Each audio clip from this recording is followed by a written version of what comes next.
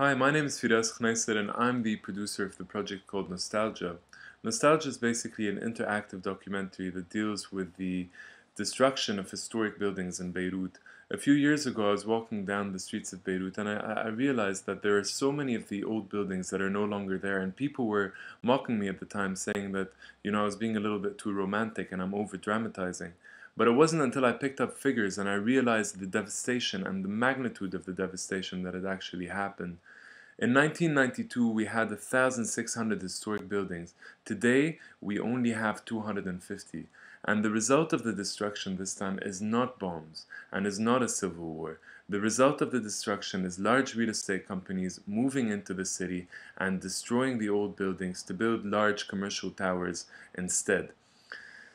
This enraged me, obviously, and for a while I didn't really know what to do about this. So me and my colleague Samer Ghraib went down on the streets and we started taking the footage, which you could see on the screen above. And started moving closer to the people to understand the issues. We felt that there's a strong message behind this, is that our identity is being lost in this process, and we needed to do something about it. And the best way we found was transmedia. So what Project Nostalgia is about primarily is three main things.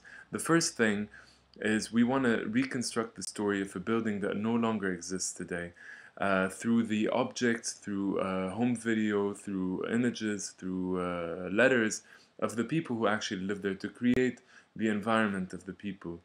The second aspect of the story is going to be the circumstances of the destruction of the building. And the third aspect of the story is, how did this actually affect the community around the building? Now, the user is allowed to kind of move around and interact with the characters in whichever way that they want. And, if they felt like they wanted to delve more into the issues, we'll open it up into social media and the blogosphere, so they could actually go in and participate and comment and understand more about what's happening. The second important issue about this project is memory. We want to let people feel inspired to actually go in and tell us stories about Beirut, stories that due to this destruction we're going to lose. And I think Pinwheel does a great job at this, because people could just go in, put an image, put a story, and put it up on the site. Finally, the third aspect is social activism. We're going to partner with NGOs and the local activism groups to actually make a change on the ground.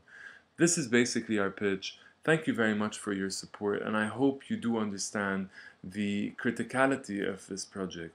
And we thank you in advance.